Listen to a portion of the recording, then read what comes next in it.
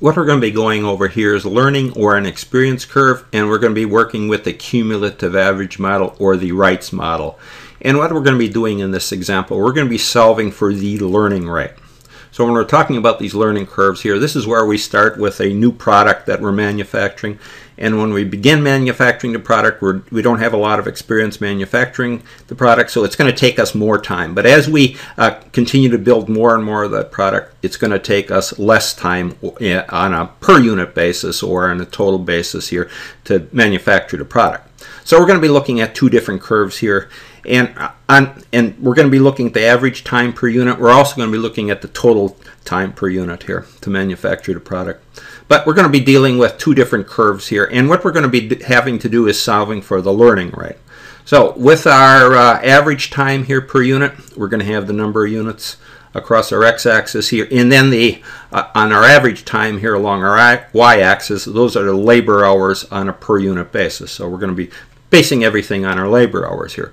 So we're really going to have two different curves here, and we're going to we could just calculate our learning rate here for one curve, but to get a little experience we'll be looking at two different curves. So we got two different products that are going on here. So we got different times here. This is what you're going to have to know to calculate this learning curve. You're going to have to accumulate some times here, and really we only need 2 points on our learning curve here to calculate the learning rate, but the more points you have, the better. So you can go in and get a good average of what you're working with here. So for our first case here with the average time per unit, we're going to really be looking at, for calculating our learning rate here, we're going to be looking at two different points. We're going to look at points where we have manufactured 4 units here, and then we're going to look at the points here where we manufactured 16 units. Okay, so for our average time here per unit, it's going to be this equation here. Our average time y is going to equal a, which is the cost of the first unit, times the number of units that we've produced, raised to the power of b, which is our learning rate here. Our exponent is going to be our learning rate.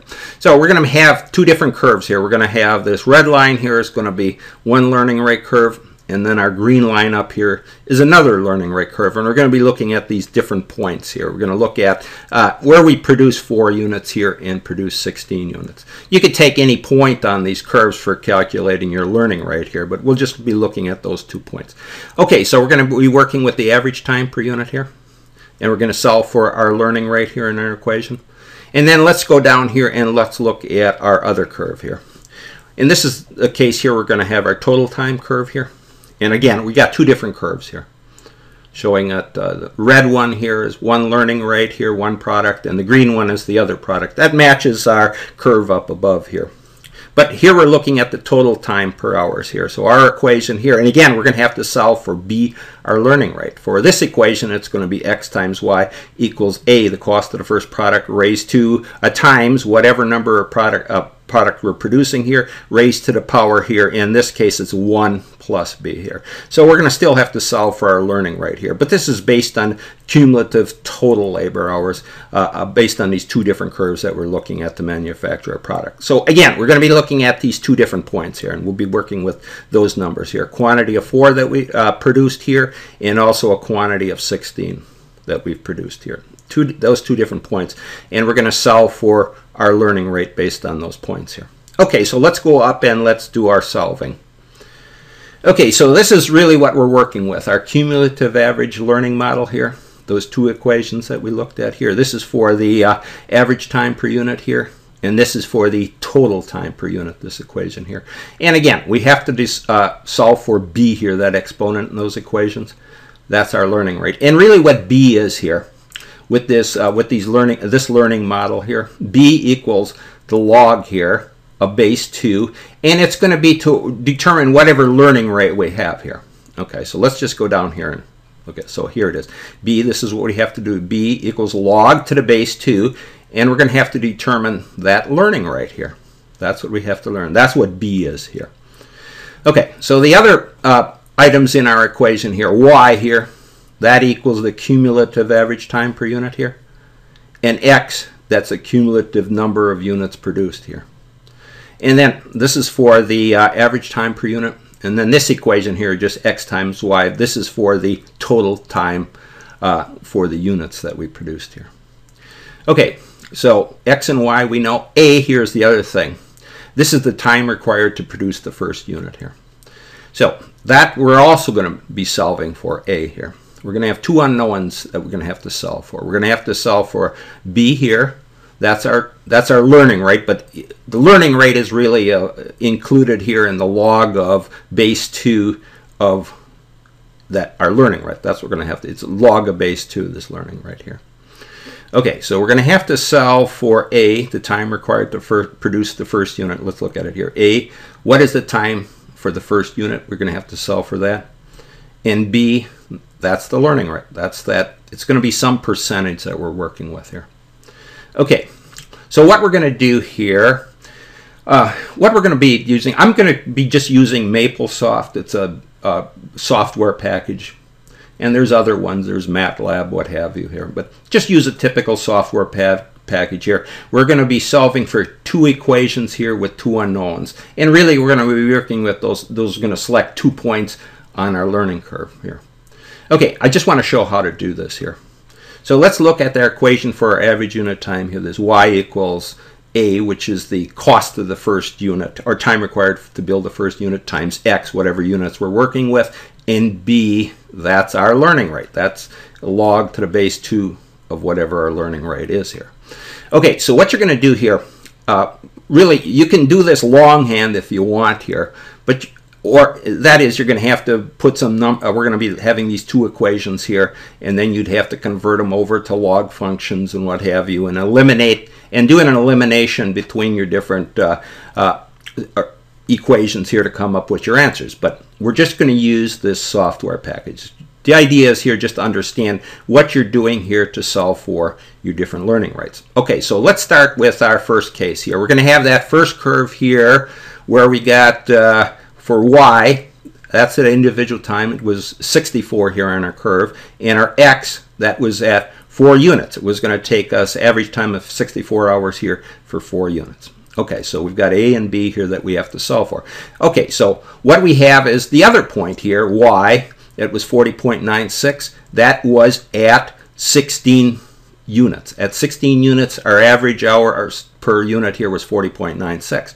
Okay, so all we're going to do is take those two equations here and put them into, in this case with MapleSoft, there's a routine. It's just called solve here. So if you've got a particular software package, you'd have to look for whatever function you have for solving for two equations or two unknowns, or any number of equations with different unknowns. So all we're going to do here for our software package, we're going to take this equation here. We'll just go through one of them and then we can follow through here for. So our point here, y, our 64 I'm showing here, equals A, that's what we have to solve for in our equation here, times 4 units here, 4.0 raised to what we have to solve for, our learning rate here, B. And then same for the other equation. Just put it into your computer here, into your computer software, 40.96. That was our y function. A was A here, and then 16 was our 16 units here. Again, raised to the B here. So what we have to solve for is A and B. A here is the time required to produce the first unit. B is that learning rate. Okay, so we put that into our function here, our solve function in our MapleSoft program, and we hit the key here, and what comes up? A equals 100. That's the cost of the 100 hours for the first unit here. And then B, that's our learning rate, minus 0.3213. It's solved for it. The computer solved the package here. Okay, so a negative 0.3213. So really, that's our solution here. Computer did our solution for us. Solved our equations, two equations here, two unknowns. A, our learning rate here, or excuse me, time required to build the first unit, and B, our learning rate here. So what it's really saying is here that, and then we'll check our solution here to see if it works. Log of base 2 here. We're gonna what we're doing here is log of base 2 here, we're going to know that it's going to be 0.80 here, because we'll go down and we'll do in our calculations here. That really, when you look at it in these terms, all you're doing is you're taking what power do you have to raise 2 here, 2, and that's what we got here, minus 3.9 or minus 3.22. What power do we have to raise 2 here to? And we solved it right here. That's our learning rate. 2 equal 0.80. And the reason I know it's 0.80 here, because I've just gone down and just proof here. If you put it into your calculator here, that gives you the proof here. But if I went into and just put it into the calculator, b, and then put our log function, the base 2, 0.80 here, you're going to get minus 3.19 here. Okay, so this is just a proof, just cross-checking what the computer did here to solve for b here, the our learning function b here. And b really equals, if we did our equation here properly, 2 raised to the minus 3.22, that's going to equal 0.80, and 0.80 equals our learning rate here of 80%. So just cross-checked what we were doing here. Okay, so that's the solution here. Now, if I looked at and they know it's an 80% learning rate here because I worked off that function to begin with. I used the numbers off an 80% learning rate here just to show what's done here. So that was for our 80% learning rate here. So if we went in and we did that other curve, that was that green curve up in the, for our equation for our average unit term times here, did the same thing. Just put this function here, that first point, we got 2 points on the graph here, on that curve here, 81 hours at 4 units and 65.61 hours here at 16 units. Okay, put that in, move those into our computer function here for our solve function, and then we solve for a, b here. And then again, hit the key here, come up with the solution. In this case, A is still 100. 100 hours here to build the first unit, and B minus 1.520 here. So if I went in here and I just raised 2 to the negative 1.50 here, I would come up, it's going to equal actually 0.90 here. Okay, so I can prove out what I've done here for cross-check what the computer did here to solve for B, the learning rate here, minus 1.520, and A here, 100. But for B here, the proof is just this. So if you just put it into your calculator, log here, and our learning rate here is 0.90 here. I calculated that by raising 2 to the power of minus 1.50 here.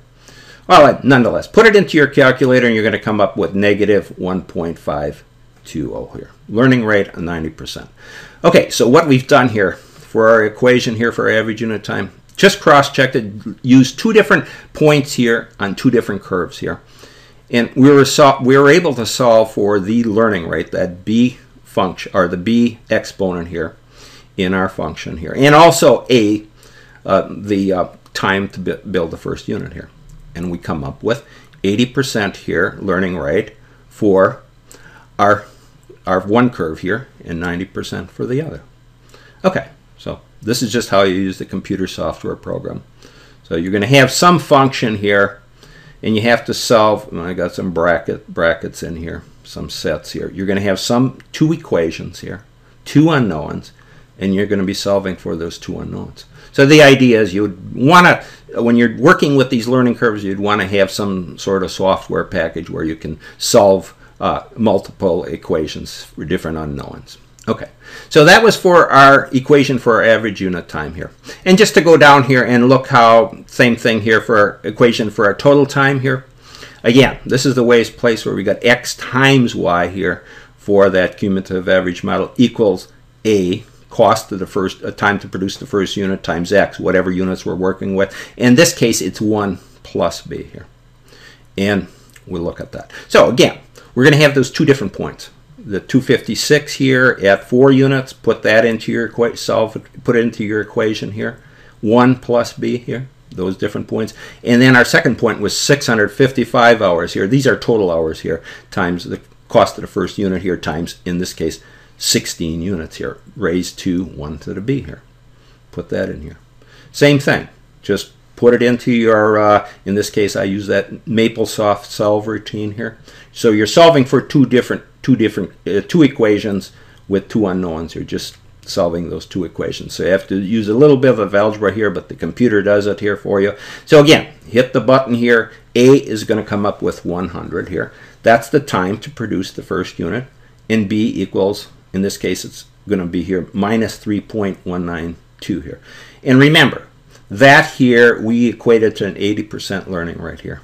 based on our raising our log function, or raising 2 times, in this case, 2 times minus 3.19 here, 3.22. 2 raised to the power of minus 3.99 here equals, and if we did that, it's going to equal 80 here if we went, or 0.80 here. Okay, but nonetheless, you can put it into your calculator here and cross-check your points here. All right, so now let's just look at our 90% curve here. Same thing here.